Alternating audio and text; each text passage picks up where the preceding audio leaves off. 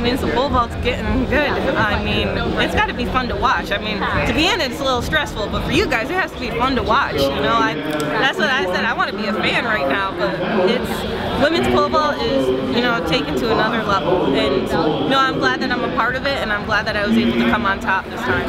Is this it for the indoor season? Oh yeah, I'm done with indoor. No. Yeah. Anywhere else? No more indoor. I think I've jumped every week. Like, you'll have to look up how many times I've jumped, but I've jumped a lot. And I think it helped, you know, because I was jumping 85s, 90s, I jumped 503, and I think it helped me build the confidence that I need going into the Olympic year. Will Rick give you a week off? Yeah, you know what? We might start outdoor early, and we might go a couple meets outdoor right away, 1, 2, 3, and then call it a break.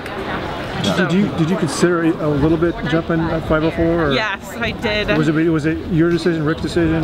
You know, I wanted to, and then I'm like, man, I'm gonna kick myself if I hurt my calf. You know, so it was one of those decisions that, you know, I really wanted to jump it, and especially in front of the crowd. You know, when you get a crowd like this on U.S. soil, and I wanted to give them something up there. But you know, just hindsight, Olympic year, I thought, you know what, I better just call it a season. Right. Are you glad that you were debating whether to even do? Oh man, I was. Yeah,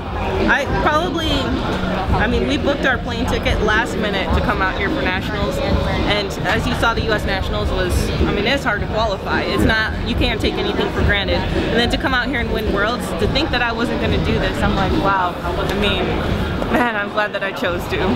You were thinking about doing it because of the calf, or just because it was a long season? It was too close. I was afraid of competing Saturday and then turning around and competing Sunday or Thursday.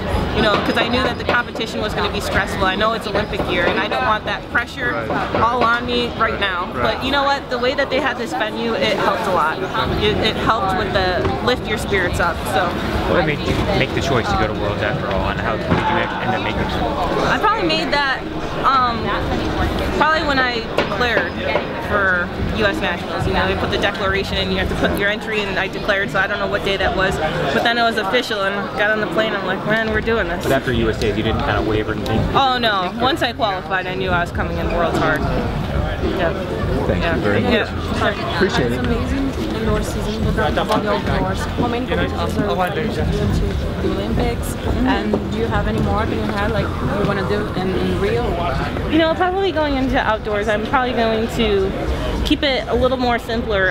Indoors, I jumped a lot. I think I jumped every weekend. We were getting in the car, we were driving 6 hours, getting out, jumping. You know, it's something that I wanted to attack hard. I had 2 years where, man, I was depressed with my jumping. I mean, it was just a disaster. So, you know, this indoor, I wanted to come out and be like, you know what, I don't suck that bad, I promise. So, you know, I wanted to come out hard.